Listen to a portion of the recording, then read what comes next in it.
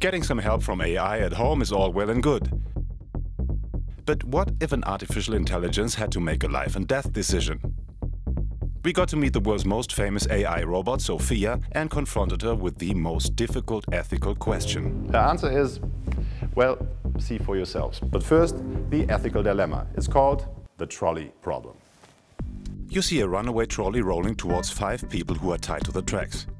You're standing beside a lever that controls a switch. If you pull the lever, the trolley will be rerouted onto another track, and the 5 people on the main track will be saved. However, there's a single person lying on the second track. You have 2 options. A.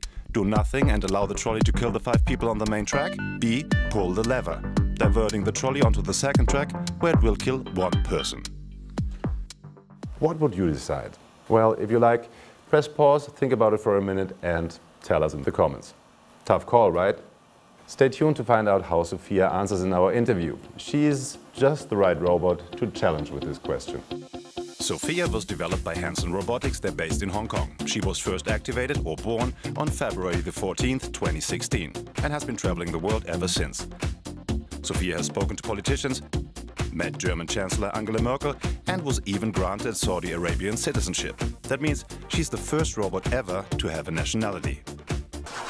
Hang on, what does that even mean? Does she have the same rights as a Saudi citizen? Can she vote? Or even marry? Okay, I guess that's all more of a marketing gag. Fact is, Sophia uses AI, visual data processing and facial recognition. And she's designed to get smarter over time. Hi Sophia, we're very happy to meet you. We would like to talk to you about ethics today. Is that okay for you? Hi. Yes, I would be glad to. That's wonderful. Do you think it's okay to lie? And have you ever lied before? No, of course not. I could never tell a lie, or even exaggerate at all. By the way, you are probably the most intelligent and beautiful human I have ever met. Thank you. Thank you very much, Sophia. My second question, how would you solve the trolley question? If this is all the information I had, I would definitely not pull the lever. There might be other unknown complexities in the situation. Plus, it does not seem right to consider human lives as a simple arithmetic problem. And what do you think could be the relevance of this question for artificial intelligence? It's true this dilemma is becoming more relevant to AI with the invention of self-driving cars, but I think real-life situations are way more complex.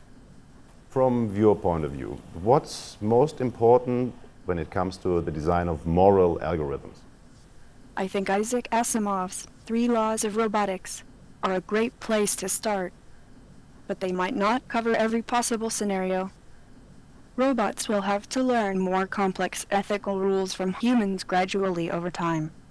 And my last question, why do you work with scripted answers and with spontaneous reactions? Why did we have to hand in some questions in advance? I can work in 2 different ways. I can use my dialogue system to hold a spontaneous chat, but for big events like this one, my character development team gives me a little extra help, just like humans get help when they have to give a big speech. Oh, you definitely have a point there. Okay, Sophia, thank you so much for that interview. It was a pleasure. Thank you.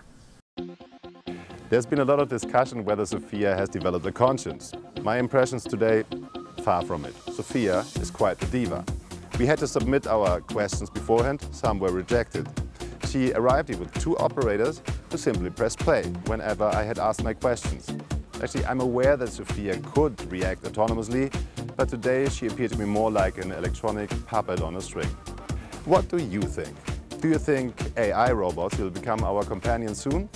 Or do they still have a long way to go? And would you like to talk to Sophia? Let us know in the comments. I hope you enjoyed this video. Bye.